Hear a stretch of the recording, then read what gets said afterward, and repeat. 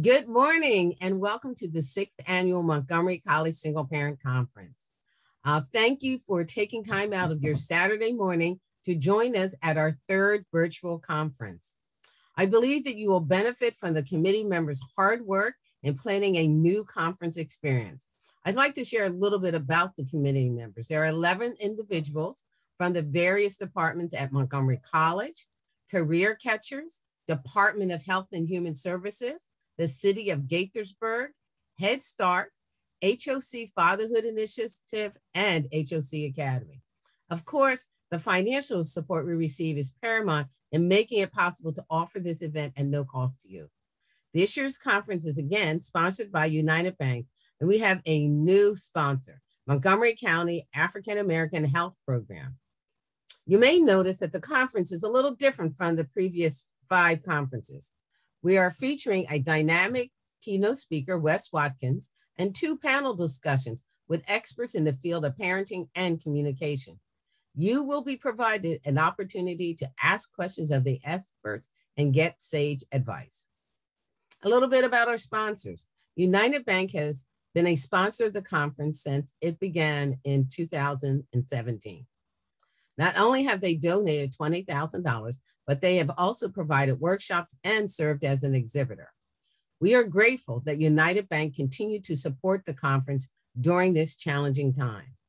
Montgomery County African American Health Program made it possible for the conference to have airtime on local radio stations, hopefully reaching a new population of parents. A big thank you to United Bank and Montgomery County African American Health Program for supporting the efforts of the Montgomery College Single Parent Conference. We hope that you are inspired by our keynote speaker and informed by our panelists. Again, thank you for joining us. We now have a welcome from Monica Brown to be followed by a welcome from the new Montgomery College president, Dr. Jermaine Williams. Dr. Brown began her career at Montgomery College nearly 20 years ago. Actually, she'll celebrate her 20th anniversary next year. And she started in the position as campus and community coordinator. Dr. Brown was appointed as the college's senior vice president for student affairs in June 2015. Also, you should know that Dr. Brown is the supervisor of my supervisor. So please welcome her warmly and thank you for joining us this morning. Thank you, Beverly, and great morning, all. It's wonderful to be here with you again this year for this fantastic conference. And what a beautiful day it is. We so appreciate that you decided to join us here, and we appreciate your participation in this single parent conference.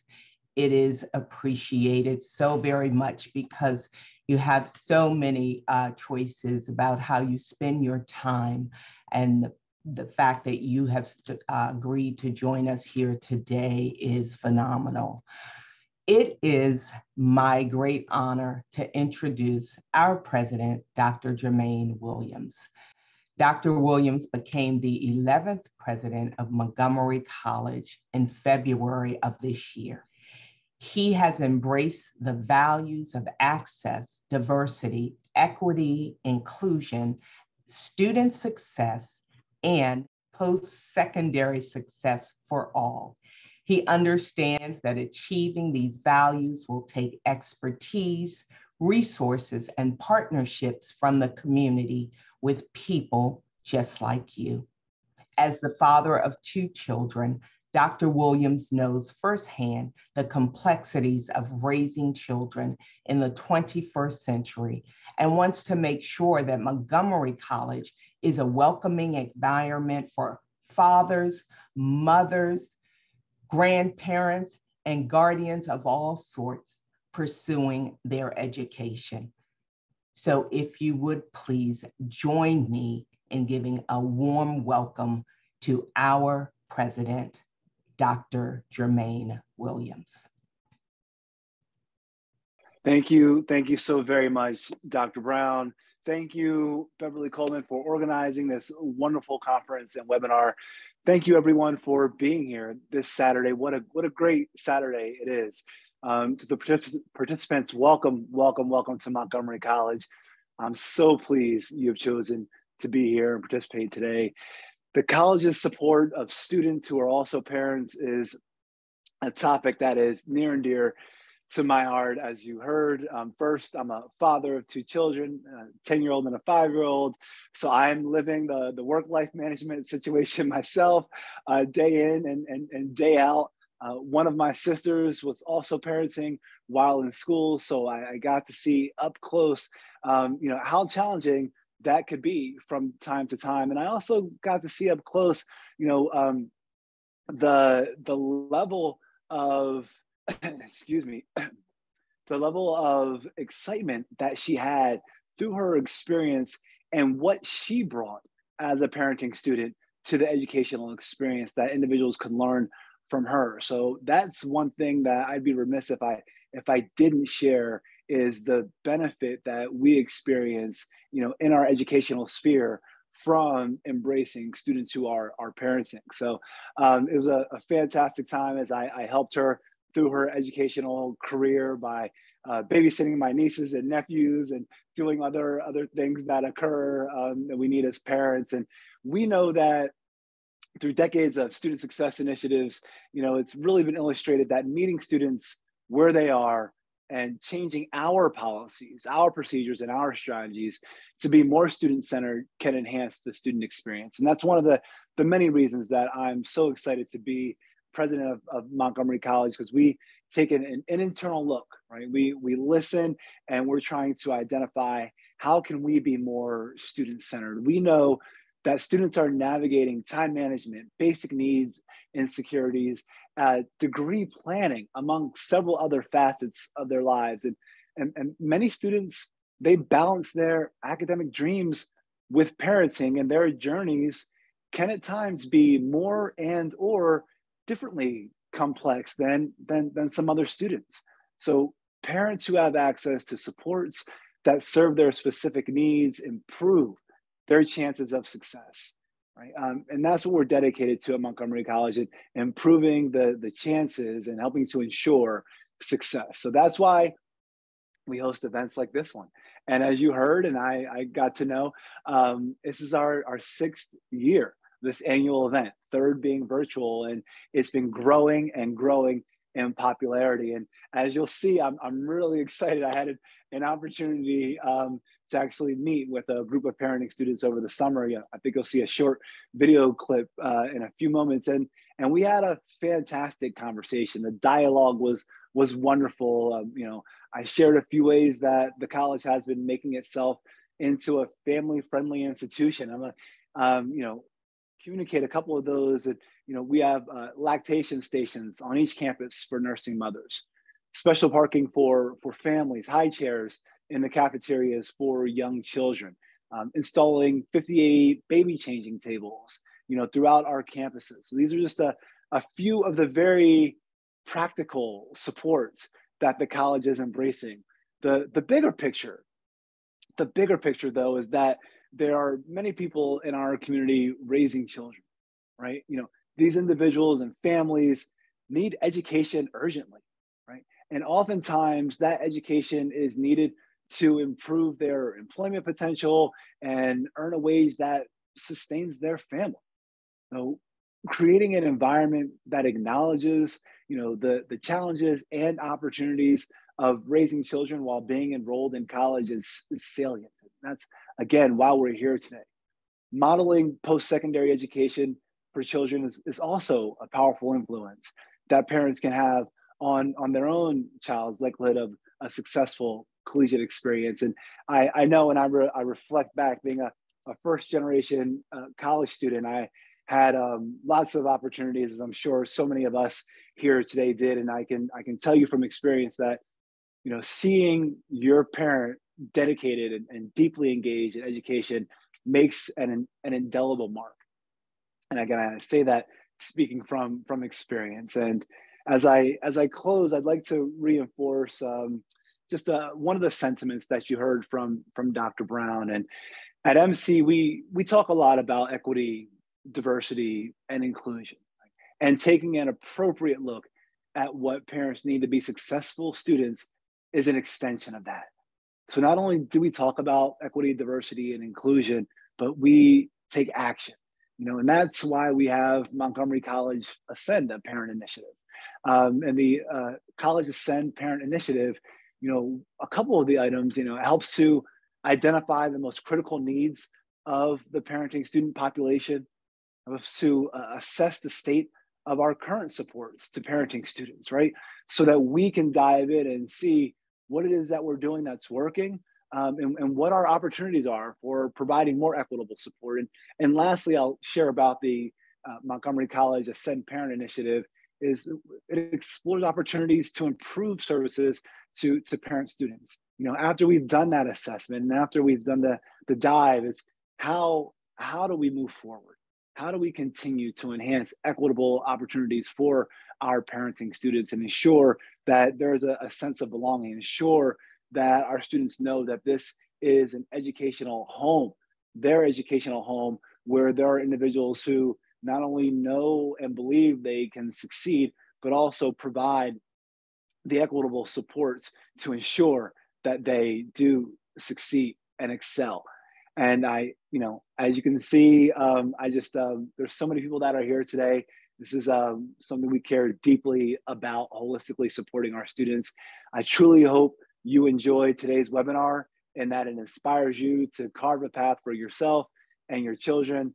Hopefully it will involve Montgomery College. And again, thank you so much for being here. Thank you, Beverly Coleman. And I'm looking forward to the rest of our experience today. Thank you. Thank you. Thank you, Dr. Brown. Thank you, Dr. Williams, for your warm welcome. Thank you, Dr. Williams, for your commitment to student parents, and as well as Dr. Brown. Both of you have demonstrated a commitment to that, and therefore that means you're committing to the parents that are joining us today. And we are grateful for that. I will now turn it over to our Master of Ceremony, the incomparable, Mr. James Worthy. Thank you, Mr. Worthy. Well, thank you so much, Beverly. I truly appreciate that welcome. And to everyone here today, thank you for being with us. I'm very excited. We have a power-packed couple of hours to share some information with everyone. And I'm so honored to be here. James Worthy has been a person for almost the last 3 decades to really focus on supporting families from a responsible fatherhood side. And during this 30 years of work, I've just understood that co-parenting and communication and really understanding the plight of a single parent has been paramount to assisting families and children to have the best experience possible. So here today, my role is to prayerfully be able to monitor and bring this discussion to life so that each and every person here today can walk away with something that can enhance their family's well-being. Because when you think about it, being a single parent today, I mean, come on, it's one of the most demanding and stressful situations out there.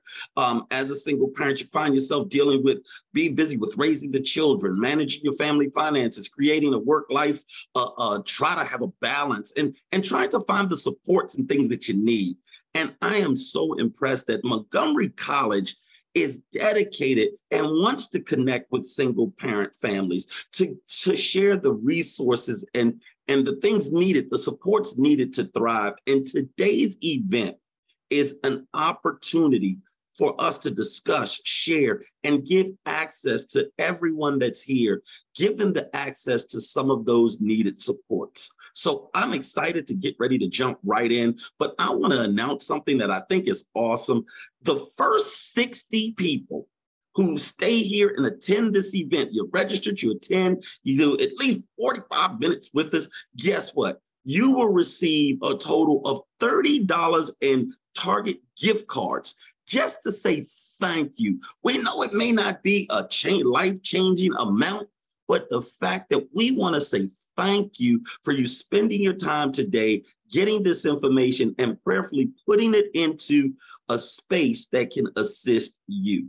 So I'm so very excited about that, guys. So as you're here today, make sure you interact. And if you have questions or you comments, we're going to ask that you please put them in the Q&A section. For those who may be somewhat unfamiliar with the Zoom platform, it's down in your toolbar. You'll see the symbol Q&A. You can click that. You can add in any questions that you have, and all of those things will be able to be answered. And if we can't answer them here, I want you to remember that there will be a website where this information will live that you can always go back to. So guys, I don't know if you're ready, but if you're ready, let's get this game started, because I get to start off by introducing our keynote speaker to you today. Now, this gentleman, when you read his bio, you probably see nothing but success. Our keynote speaker today, Mr. Wes Watkins, he's born in Baltimore. I'm in Baltimore right now. I'm right outside of Baltimore, but he was raised in the Severn, Maryland area. And when you read his bio, I've been studying this gentleman. He has been so influenced and so influential in the music scene here in the Washington, D.C. metropolitan area. I, too, am a drummer.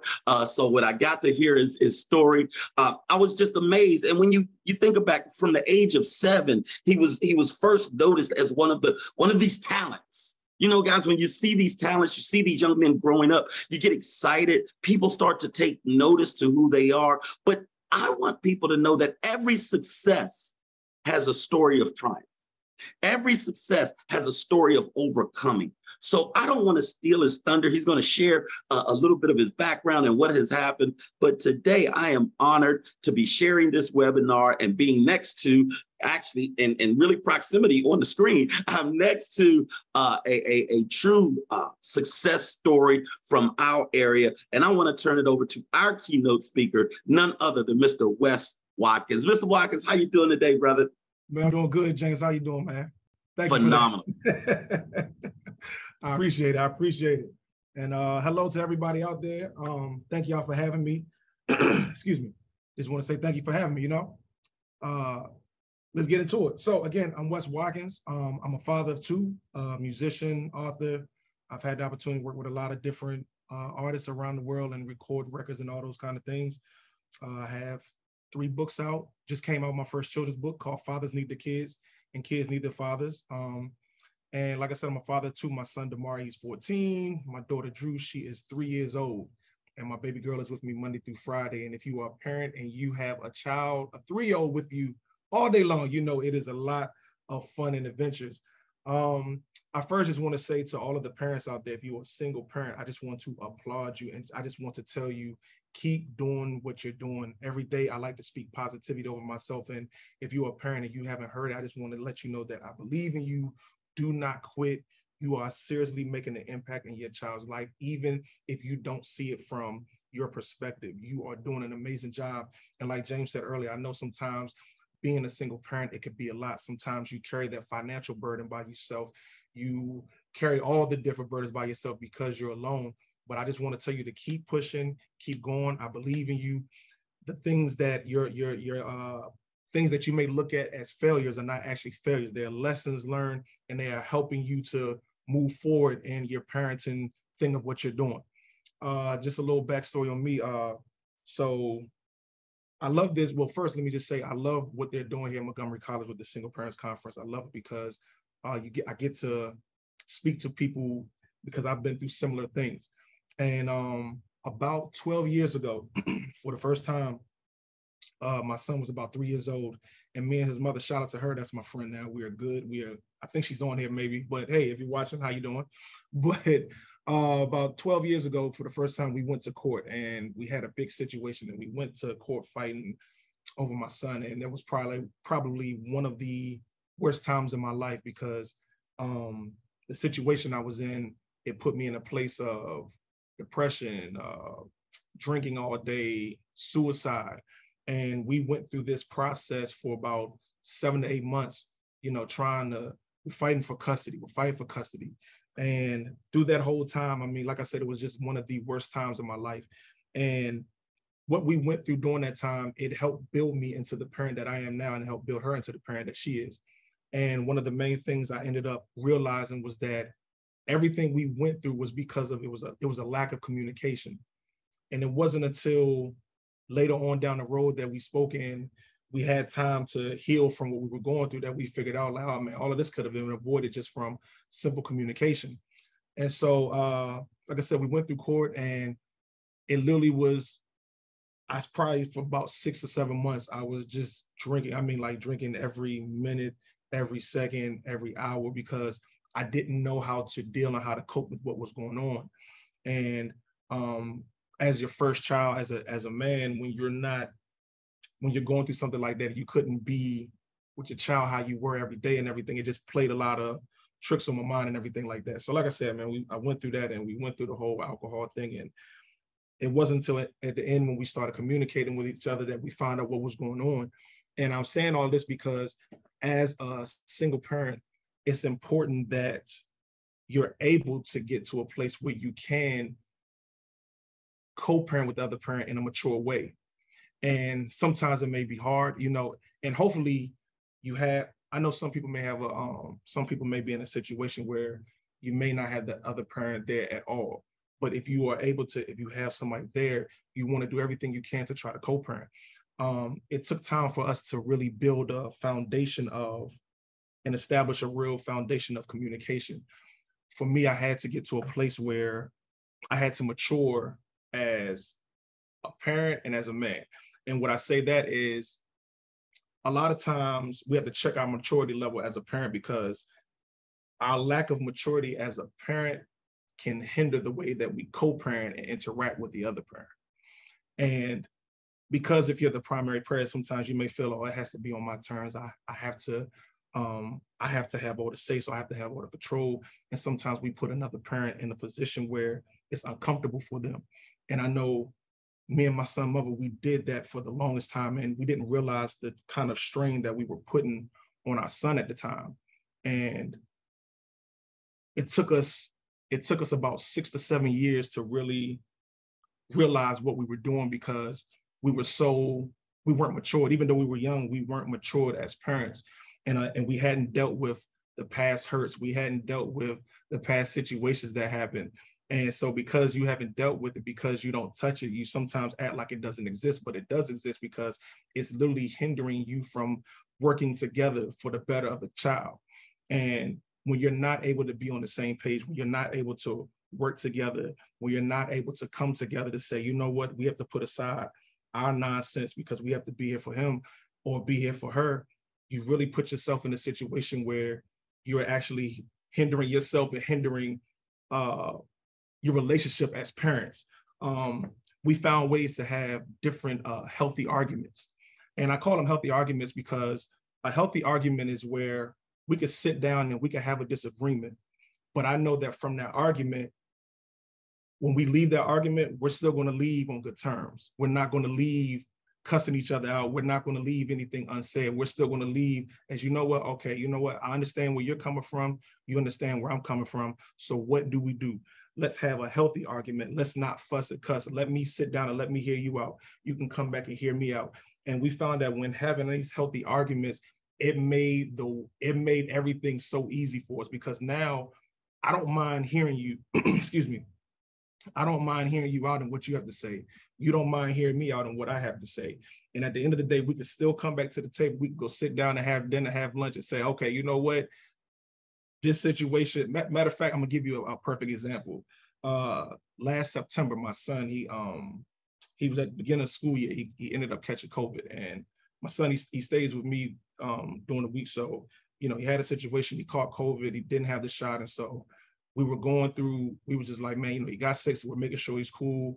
And so we had a conversation like, hey, me personally, I was like, hey, I think he needs to get the shot. She like, oh, I don't want the shot because, you know, whatever, I don't believe in all these other things. And we had this conversation, this argument for literally about 2 or 3 days. And so it got to a place where it was just like, okay, what are we going to do then? What is the solution to the problem? Because we can keep bickering back and forth, but what are we going to do? But in that moment, even though it was something small, but it was something big, we were able to just come to an agreement to say, you know what, okay, I may not like where your stance is on it, but you know what, as a parent, I respect you. So, okay, let's move forward. We're gonna go this route. And any some of the smallest situations can be avoided just by communicating. But sometimes we don't like to communicate because we put our ego first, you know, and especially as a man, as a father, you know, as a man, sometimes you feel like, nah, it's going to be my way because, you know, I'm the man, you know. But again, I have to take myself out of it and realize that it's not just always about me. It's not always just about her. We got to make sure that we have peace for our child. So what are we going to do? We're going to communicate every single time, no matter how uncomfortable it is, no matter how much you want to say. We got to get to a space where we can just have a healthy argument and still come back from it. So hope that's something that y'all can take right there. We got to a place, I also want to talk about as a parent, sometimes it is hard for us to parent together and co-parent because we haven't dealt with past hurt. And sometimes past hurt, for whatever the situation is, when it comes to parents, we allow our emotions to get the better of us in the co-parenting relationship. And that was another thing we had, me and my son's mother, we sat down and we had to deal with our past hurt because we hadn't dealt with past hurt before. We were allowing those old emotions to affect the way that we co-parent together. And you never want to let an emotion affect the way you co-parent. Why? Because you never want to allow a temporary situation, you never want a temporary emotion to get you to a place where you say or do something that has a permanent hold that you can't come back from. Sometimes in the midst of arguments, we can say and do things that are out of emotion, but sometimes you may cross a line that you can never come back from. And sometimes we don't understand how that may affect a person. And so I've had the opportunity to have conversations with different people. I have friends and I have different conversations. We always have these talks, especially with a lot of men that I know. We have these talks of, man, we're like, what's going on? How come you don't, what's the word? How can I say this?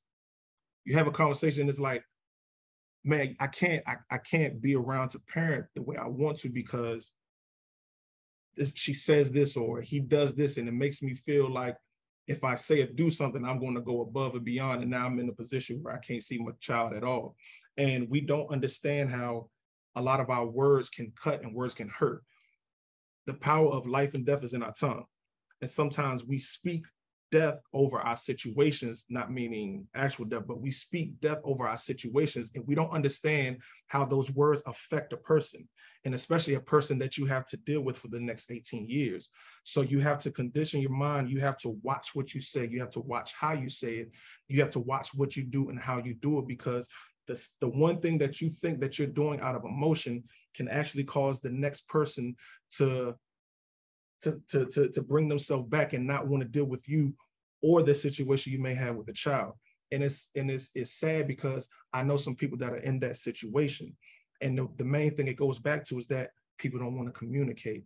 Still, we haven't dealt with forgiveness. We haven't got to a place where we can forgive. We haven't got to a place where we could deal with hurt. You haven't got to a place where you can say, you know what, I have to be the bigger person. And sometimes you don't want to be the bigger person. Sometimes you don't want to say, I'm sorry, even if you're in the right. Sometimes you don't want to give that person the day of time to say, you know what, how do we move forward? But when you're facing the 18-year bid with you and another parent, and you have a child, you got to get to that place. You have to get to that healthy space. You want your child to always be in a place where I know that my mom and my dad, they have my back.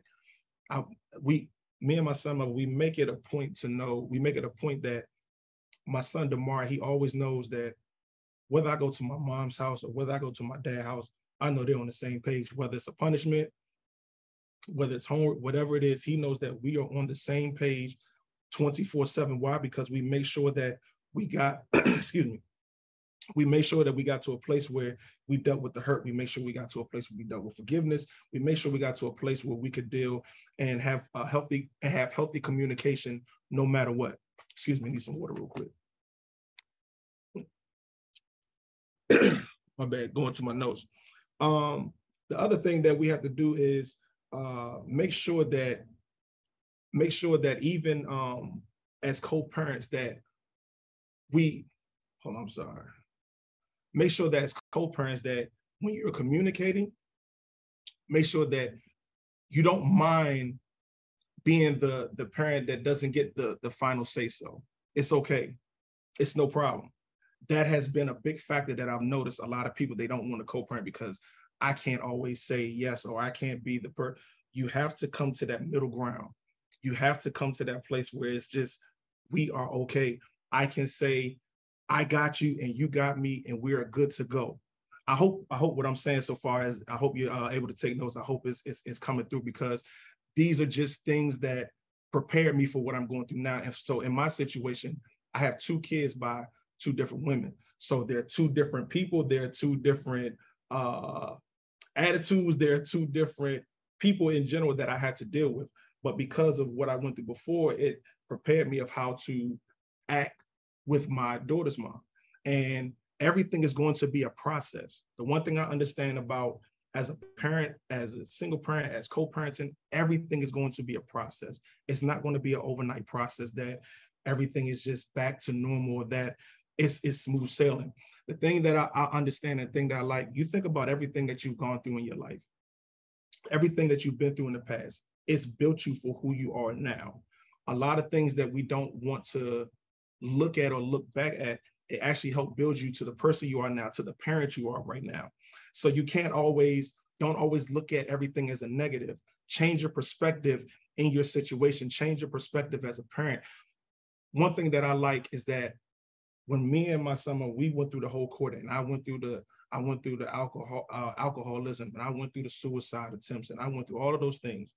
At first, I was ashamed of it, because it's like, oh man, you never want to be in a place. I was torn at the time. People thinking, oh man, you're going around the world, you're living life. I'm hurt inside. But I never thought that I would get to a place where I was ashamed at first, until I actually changed my perspective on it.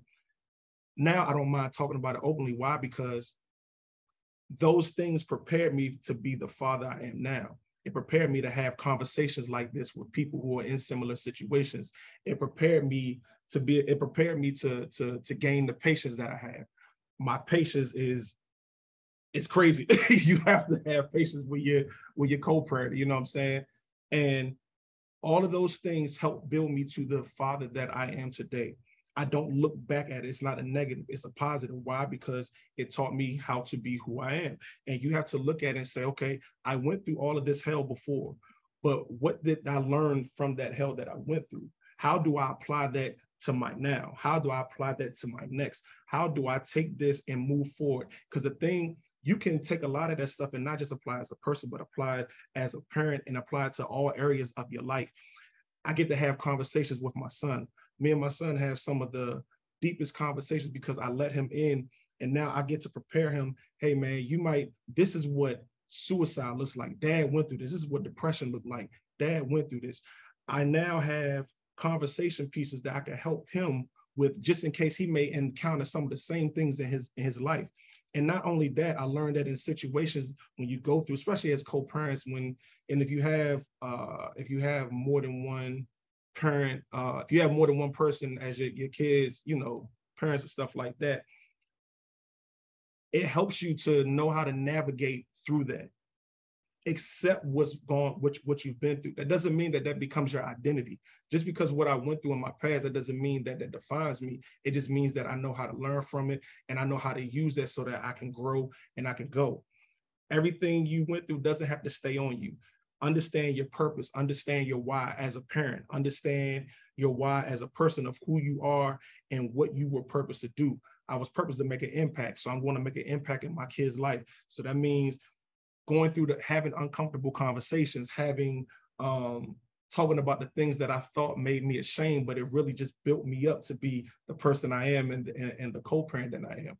Making sure that you stay motivated as a parent, making sure that you still keep going, that you still keep pushing, that you don't stop, you don't quit, you don't give up, you don't allow things that have gone on in your past, you don't allow that to define you. You don't allow that to define you as a parent.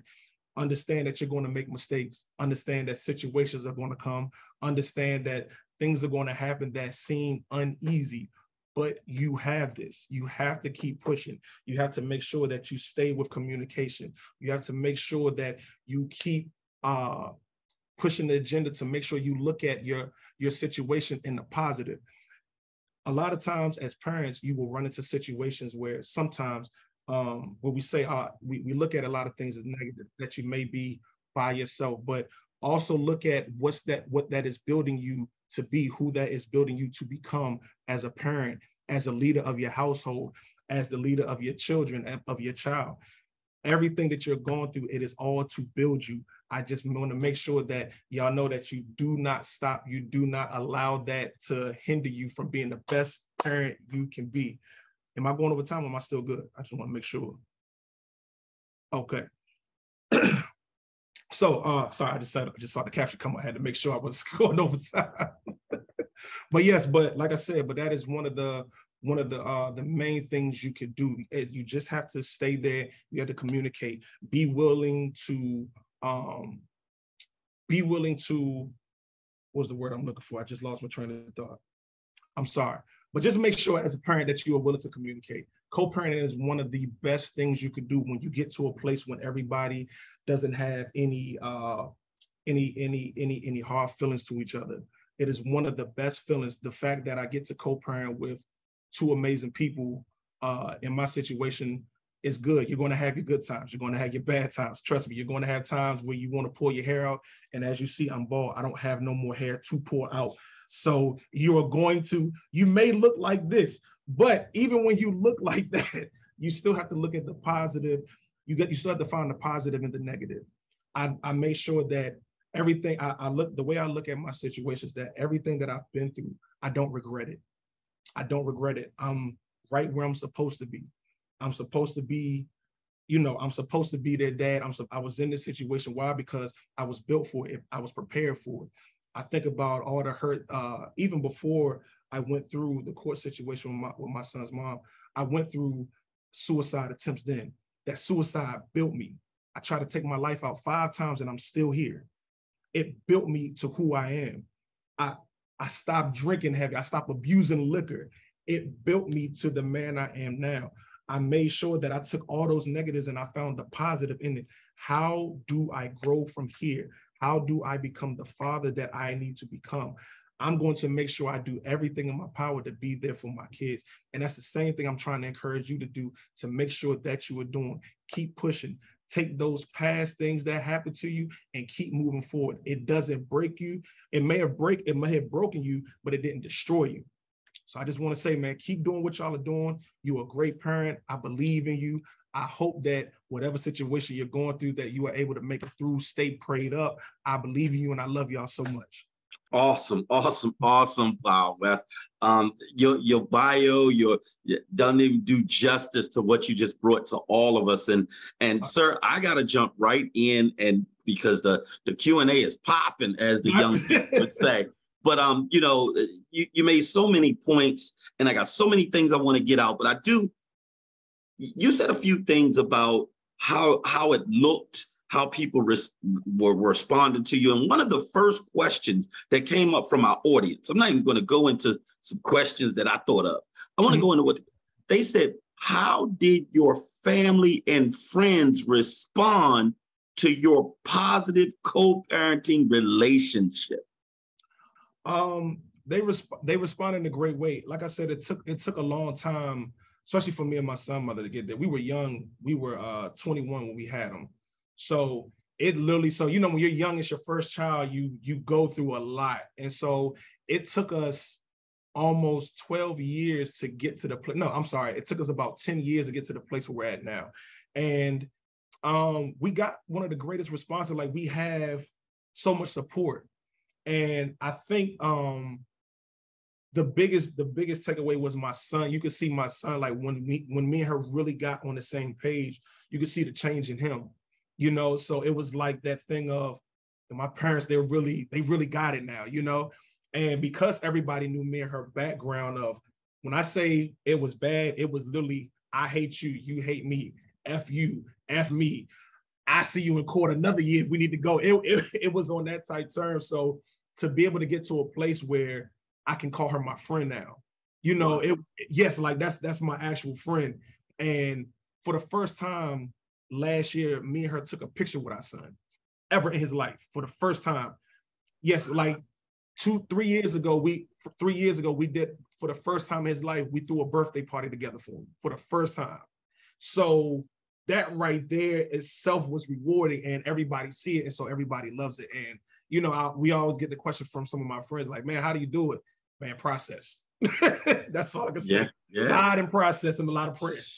Man, you know, and it's so funny, Wes. You just put a timeline on the process. Right. And you know, so many times, just like when you read your bio, you see this amazing ending story, but you don't know the timeline and the work that it takes to get there. And you definitely said some things like healthy argument. I've been married 27 years. I need that concept from you, bro. But there was another question, because it's in that time frame that you know, went from we just saying whatever to each other to now we call each other friends. Someone asked the question, how do you communicate with someone who is withdrawn, who does not want to communicate with you? What is it that keeps you fighting to try to have a conversation? Hey, you know, it's so fun. I literally meant to mention that when I was speaking, but this is good. So honestly, it's how can I say it? You just got to be consistent. So regardless if you don't want to, and sometimes it can feel like you're speaking to a wall. It can feel like that. And sometimes you feel dumb when you keep saying stuff. It's going to, like I said, and that's why I don't put time limits on things, because it's process. Process isn't easy. And sometimes process can be frustrating, because at times when we want to communicate, we want them to respond when we want them to respond, how we want them to. And it's not going to always be like that. So sometimes you have to see, how consistent can I be? Now, I'm not saying you got to do it for a lifetime, because at the end of the day, you can't make somebody communicate who doesn't want to. But the way that I ended up, I got to a place where I said, you know what? I had got to a place I was being consistent and everything. And then I got to a place, I said, you know what? I need my peace. If you don't want to communicate, I can't make you. All I could do is what I could do as a parent. That's it.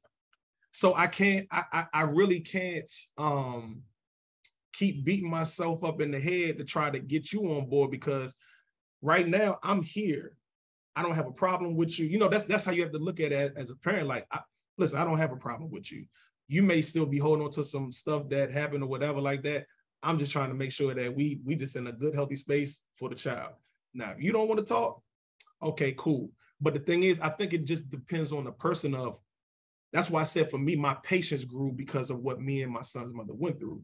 So my patience, honestly, I don't meet a lot of people that have the kind of patience I have. Like, I would literally sit there and say, okay, cool. I'll keep talking to you all day and forever, you know, because I'm just okay like that. So it just really just depends on the person. Like, you really have to say, how patient am I going to be with this situation, and how consistent am I going to be? Wow. You know, you're not going to have the patience or the consistency, that you done already defeated yourself right there. Wow. Wes, I tell you that the questions are, man, this could go on all day. I could just see this because the questions are coming up, and you're getting. I'm telling you this. You're hitting messages. If you could just see the comments, well, you know, very well needed. Thank you so much. But I want to wrap up, because we got about a minute. I want to wrap this last question into one big one, because the lack of communication. Someone asked about that. Others asked about, you know, getting to this point. But in this last minute, wrap up. How do you personally deal with the past hurts so that you can mature, as you said, you can be the person willing to look for peace and willing to communicate? So wrap us up with, try to say, how do we get past the hurt? Honestly, it's a thing of, you have to forgive yourself, and you have to be willing to forgive the other person. And so that was one of the ways that I got past the hurt. And it's not always forgiving a person for them. It's literally forgive. Like, we hear that, like, you literally do have to forgive for yourself, because you have to be at peace and understanding that your situation is nothing that we do is going to be perfect. And so when I understood that, I was able, like, when me and my son's mother, when we sat down and we talked for the first time, I had to forgive it. And I'm not gonna lie, in my mind, I felt I was stupid because I was like, why am I doing this? But then I thought about it. It's not for her. It's for me to make sure that I can move forward. Because sometimes when we don't forgive a person, no matter what it is, that person be done moved on, but we still stuck back here. Mm-hmm. Now you sitting here blocking your blessings, you blocking the person you can't, that you're supposed to become, but you can't become the person because you're still holding on to certain things. And your mindset is not free because a situation still has a hold of you. So it's like you have to get to a place where you understand that life, number one, life is going to happen. People are not perfect. And that's the one thing I learned. Like, I don't put judgment on anybody because people are not perfect. I'm not perfect. You talk to a dude try to take himself out 5 times. I almost left this earth, almost left my son fatherless 5 times. You know what I'm saying? And I had to go back and forgive myself. I had to ask my son for forgiveness when he got old enough, and I had the conversation with him because it was messing with me as a man and as a father. So when you get to a place where you can forgive and you can go back, and you have to really go back and trace the root of what happened and deal with it. Once you deal with it, you really get into a space and a place of freedom. And it's one of the best things. Like, my past situations don't have a hold on me. That right there freed me up to be who I am. And so it helps me to move forward in a healthy way. It helps me to be the Wes I am now. You know what I'm saying? And it changes your perspective on life. So you literally have to go back and forgive. And once you're able to forgive yourself, it makes it easier for you to be able to forgive the next person. And once you do that, man, sky's the limit. Wes, first of all, I just, the Q&A, I gotta say to every person out there that's communicating with us, I know we could talk to him forever. I see it, but we gotta wrap this up. And I want to say to you, Wes, thank you, one, for allowing us to see a snippet of your journey and to let us all know that all the glitz and glamour, the fame and success, the money and all of that is cute. But if you're hurting inside, if you're struggling inside, it means nothing.